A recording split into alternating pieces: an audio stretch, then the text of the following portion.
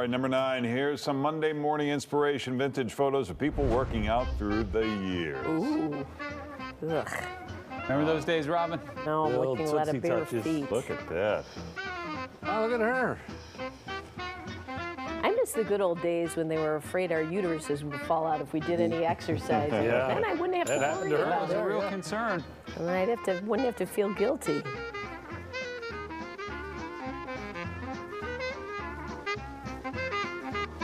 Have fun. Just in the park dancing. Yeah. All right, number 8. While we're stepping back in time, here's an old picture of train travel from the 1950s when people dressed to fly or to hop on a train. The bar carts were more like actual bars, and people thought nothing of lighting up a cigarette and smoking it right there in their seat, you see. I got a light for you, see? Where do you want to go next? Santa Fe?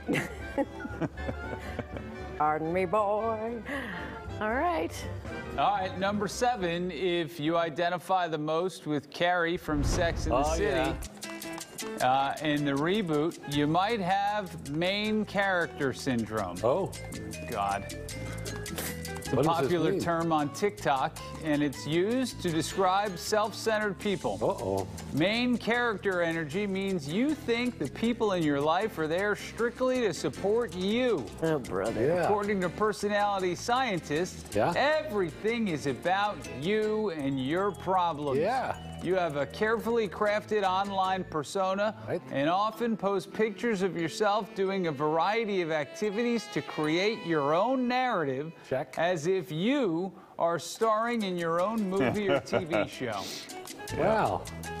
Is there something wrong with that, or is it just an observation? I think that's for all of you to pass your own judgment. Sure. I'm just here to deliver the information. That's I'm here why to, we you know trust me, you. I'm not a guy who's opinionated on a lot of things. No. I'm like Switzerland. I'm very neutral. That's why we trust you for all the important news of the day. Who's the biggest narcissist in the Weather Center? Oh, it's got to be Skilling. I mean, without a doubt. Always doing the It's all selfies. about him. Yeah, selfies. Always selfies. the selfies. TikToks. Yeah, the TikTok that he does, if he put half of the energy he puts into the weather and he does the TikTok, he could make something of I himself. like when he does his boomerangs. Oh, yeah. Oh, those he are puts that always skirt fun. on with all the pleats. He's great at those. Yeah, he is.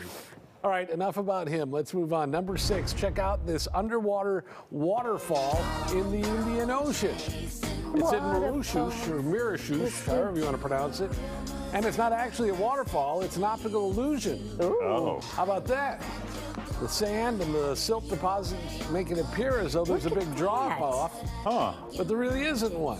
What do you know about that? It's just about the color of the water, and it's different depending on the ground beneath it. So some areas appear to be deeper than others, but it's not really true. Just cool to look at. But a great excuse to play one of my all-time favorite songs. Don't go change. Remember this video? Oh, I remember it, yeah. Yeah, all right, number 5, are you a screen dipper? You might be one and not even know it, and it could be ruining your relationship. Oh. Screen dipping is the act of dipping into your phone. You're watching a movie with your family, but you keep dipping out to check your emails or Instagram.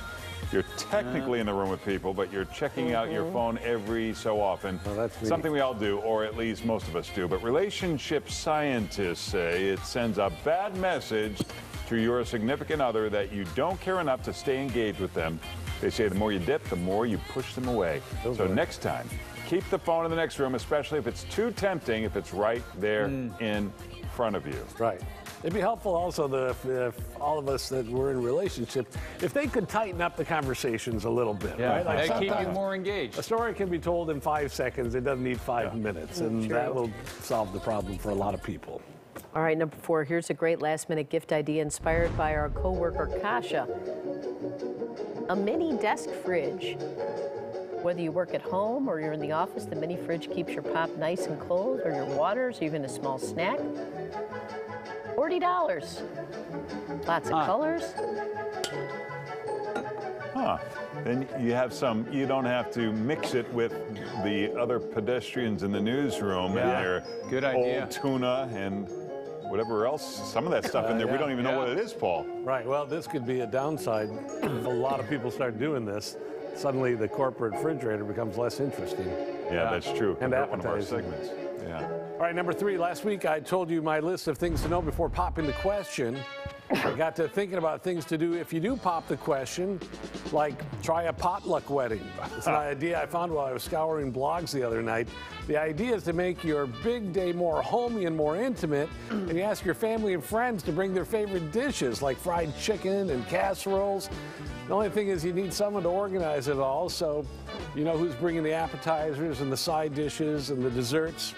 And you don't want to have two of the same thing or not enough of everything. So this whole potluck idea is something that the millennials seem to like because they don't want to spend thousands and thousands of dollars on the food, but they also know they need food at their weddings. So it's another way to get someone else to pay for it. I got to tell you, I didn't think I could love weddings more. But now preparing and bringing my own food to one is really just going to celebrate. Yeah. Right, if I want to give eat, up I got your to bring Saturday. Yeah, give up your Friday night making it, and then bring it on Saturday. That's a blast. Now wait, did you gave tips for popping the question? I missed this. Yeah. Well, it was fantastic. It was fantastic. Yeah, really useful. Any useful takeaways in a nutshell? You feel free to use your no. Like, don't just because don't feel pressured. He's on his knees and your whole family is there planning it out. If you're not 100%, just say, hey, nice idea, but get up. I'm not marrying you. I'm not really interested in that kind of foolish. You got to use your voice, right? Too many marriages, people have just kind of gotten. Do you think that there's a lot of people that go into that not knowing what the answer is going to be from the other person? Or they're kind of banking on that. Maybe it'll turn out. It's not going to turn out 50% of the time. Oh, feel free to say no. Hey, thanks. You seem nice, but the other thing is wait for all 4 seasons to pass before you try any funny business there, because you don't know. Fall is my best season. You got to wait till you see people in all their seasons. You maybe wanted to dump her in summer, but then wait it out to fall. Maybe you find some redeeming turtleneck that you're like, maybe we can make it through. All right, but you had to tune in. Okay. Wow, it was great. Thank you. It was very good. I'd say it's online, but it never made it online.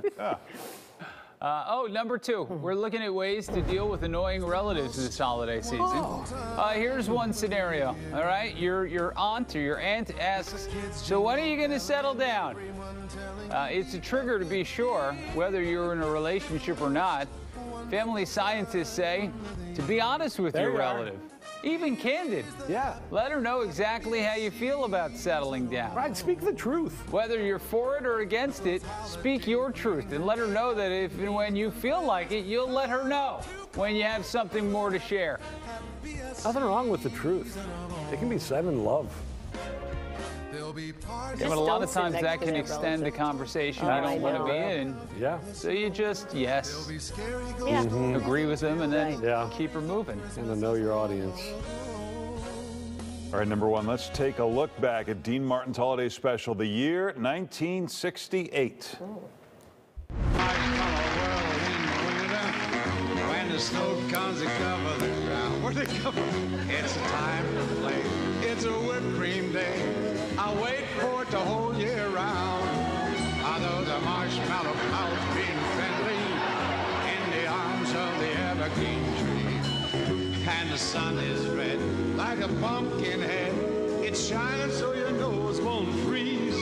All the world just snowball. See how it grows. See how it goes. Looks like the cigarette's just a prop.